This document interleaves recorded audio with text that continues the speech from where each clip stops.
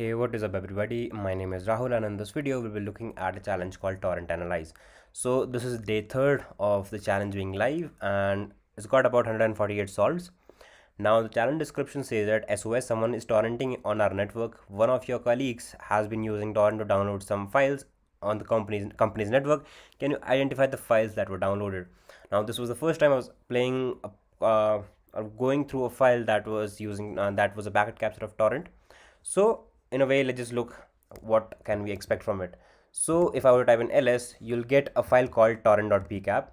You can either use wget or just click on the download button to download it. So let's just go through the strings first. That'll help you a lot. So sometimes I found flags right by going through the strings. Now if you go through the strings, you'll see that you don't get anything exceptionally that stands out that could help you find the proper or give you a flag or give you a hint, anything of that sort. So let's just do one thing. Let's just search for Pico. Again, you'll see that it says pattern not found. Now what do?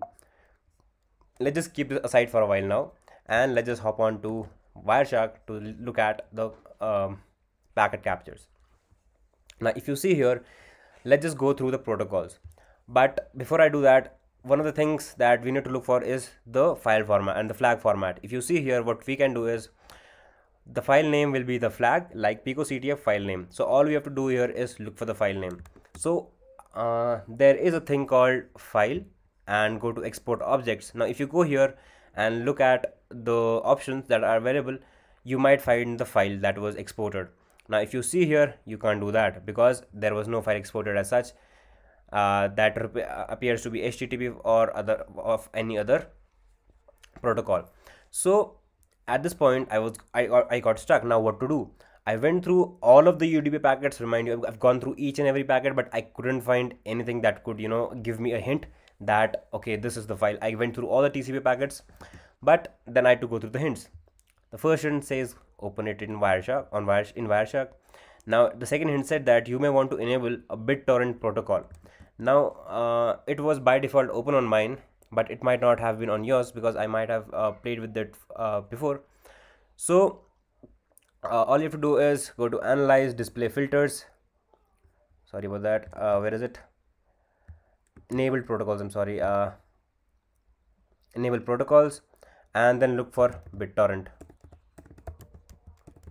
So what I did here was I enabled each and every one of them. So there we go. Okay. Now as you can see, there are a lot of protocols. So let's just go through the hints again. You need to understand peers, leechers and seeds. That I do not need as of now because I was able to solve without it. But I did, however, go through the article. It is a fantastic article that explains what are peers, leechers and seeds. And the file name ends with an ISO. Now that's a hint.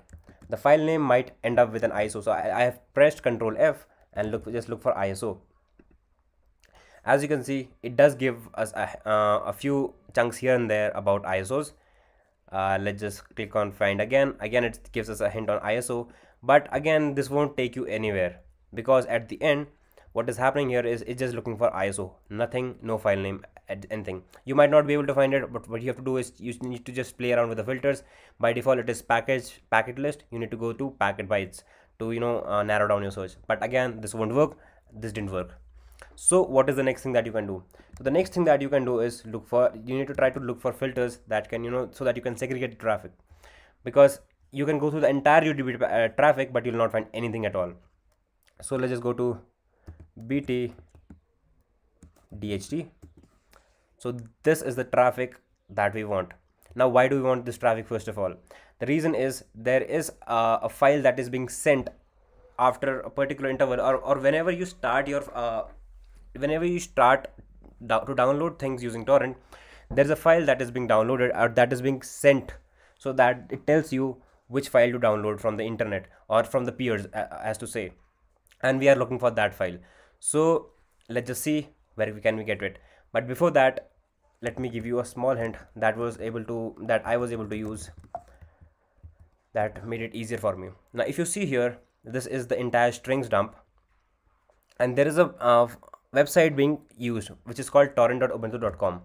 So if I go to the site, you will see something and you'll see that all the files there are nothing but ISO files. So how do you define a file, or how do you find a file that is ISO? As you can see, all the files are ISOs here. So you will have a pretty hard time trying to brute force the file names. So what do you do now? Again, you'll see that there is a size parameter and there is an info hash parameter. Now you'll not be able to find size because I did look for the size parameter here. If I type size, you'll not be able to find anything, as you can see here. So next, what was the thing left with me? The only thing left to do here was info hash. But if you try to find it, you'll see that you get nothing. So what do? I try to play around with it, and if I were to type in underscore hash, you'll see that there is something called info hash. I did not try to brute force. I'm telling you that I went through each and every UDP packet, and that is how I got it. So now what is happening here is there is something called an info hash.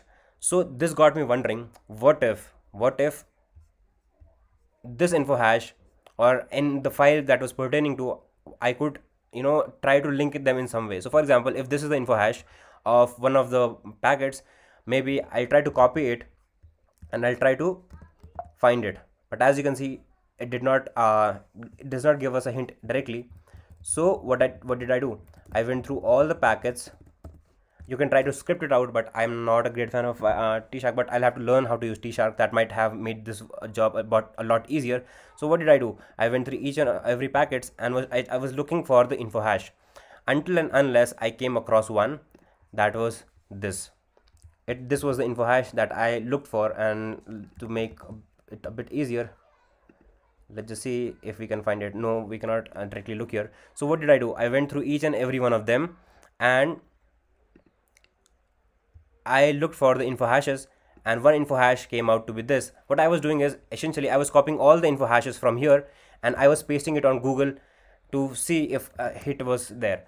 And eventually I came across this one in the dump, and I pasted it here and I got the hit as this, and this was the flag. So all I had to do was wrap it around here, PicoCTF, and copy this ISO,